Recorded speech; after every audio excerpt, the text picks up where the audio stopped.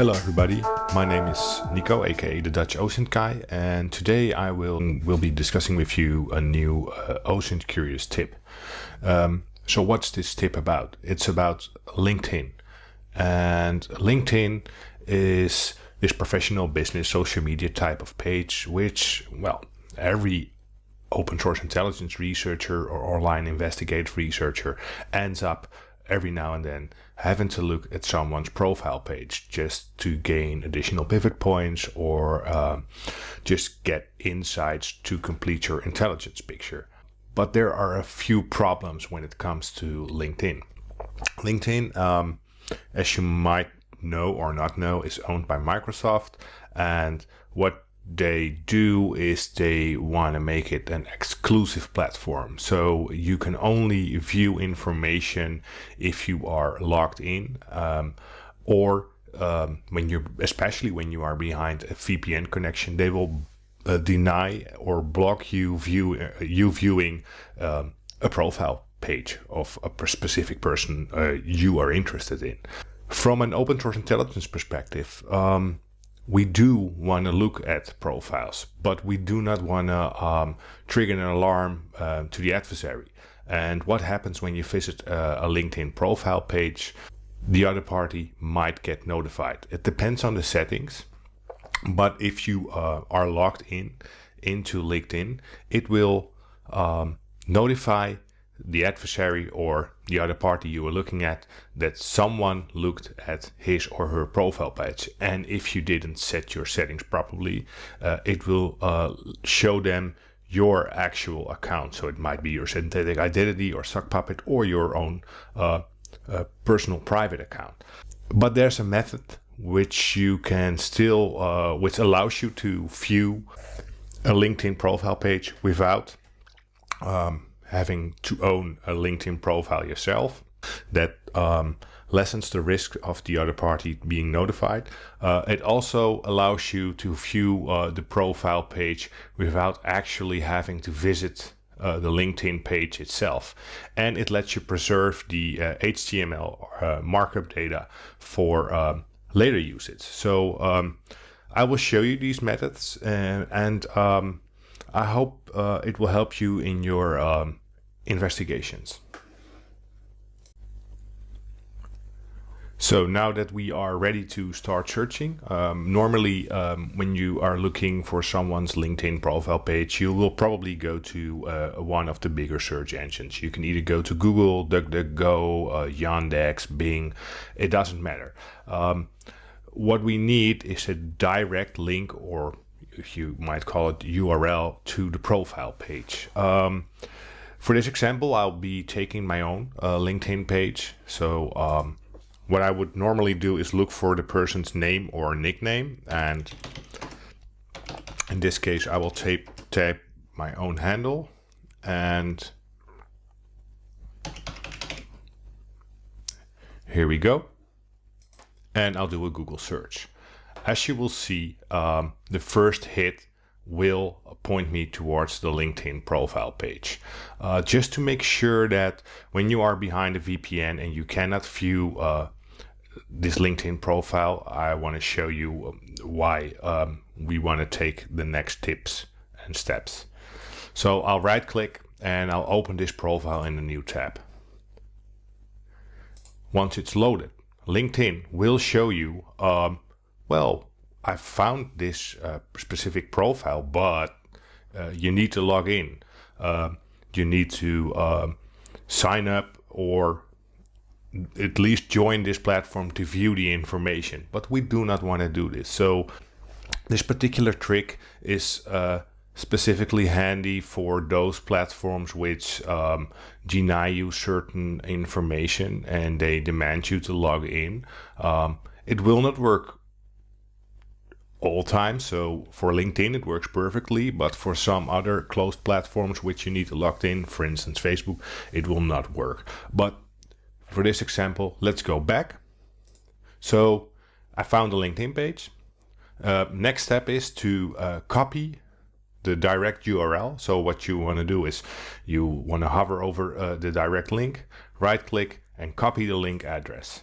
The next step is open up a new tab and go towards the mobile friendly test page of Google search, which I will show you now.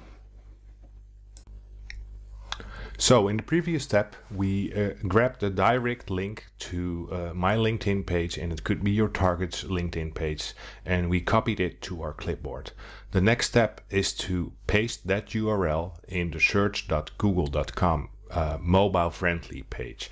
What it will do, it will try and load that specific URL and look for it as if it was a mobile device. So if it is mobile friendly, if all underneath code could be loaded properly to run on a mobile device. But it gives us some additional opportunities. So I'll paste in the URL. And after you paste it in the URL, you need to click on test URL. It will start analyzing the page for mobile friendliness. So if all technique under the hood is mobile friendly, as you will see, it was tested on this date and the page is mobile friendly. On the right column, you will see a copy of the LinkedIn page we want to look at, which in the previous step was impossible to look at. But there's a problem. As you can see, once I'm scrolling, I cannot scroll further, and we want to see the whole LinkedIn page because that's important for our next investigative steps. So what you want to do next is you want to click on the button called HTML. And once you click on it, you will see this HTML markup language. And basically what this is everything that's loaded into your browser under the hood to make the page visible. So, but this is not, well, it is human readable, but it's not visually attractive. So what we want to do next is we want to preserve this data. So what you can do is click here on the copy button, and it will copy all the HTML markup data.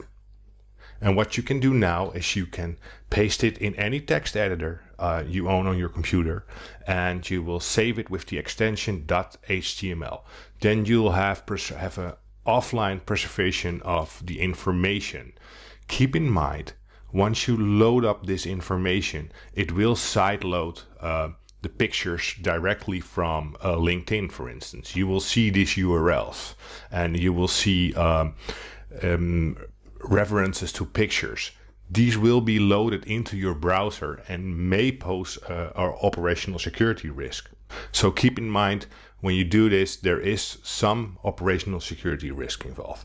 The next step, I will show you how to beautify this markup language to the physical web page again, which you want to use and leverage for your open source intelligence investigative steps. So for the last step, we need to open a new tab, and we need to visit codebeautify.org/HTML viewer. And what you will see is what you see in the screen. You'll see a left column called HTML input. You'll see a right column called result, and you see some buttons in the middle. Well, in the previous steps, we grabbed the URL from the Google search. We pasted that URL in the mobile friendly test page from the Google search mobile friendly test page, and we copied the HTML markup language. So our last step is to paste that copied HTML markup language in the left column, and you'll see all this HTML language again. And the next step, what we want to do is we want to click on the button run, and once we click on the button run, you will see that the page gets re-rendered or regenerated again to a visual page. So now you'll see the page in its whole, and you can scroll through it, which was impossible on the mobile friendly test page. And you can read everything that's on there.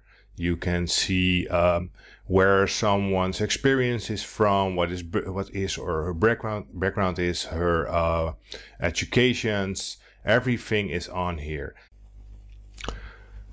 So to sum up all the steps, first, we went to a search engine. We searched for the person of interest. We grabbed, by right-clicking, the link address. We went to the mobile friendly test page, we pasted it in and we pushed the analyze button, and it gave us a copy screenshot of how the page would look like on a mobile device, which we didn't want to have that information. We want to have the HTML markup language. We copied the HTML markup language and we pasted that HTML markup language in the Code Beautify HTML viewer. Left column we pasted in the code. We clicked the button run, and it made an HTML output which made the page visual again. So now you will be able to see the whole LinkedIn page of the person of interest. Thank you, and stay OSINT curious.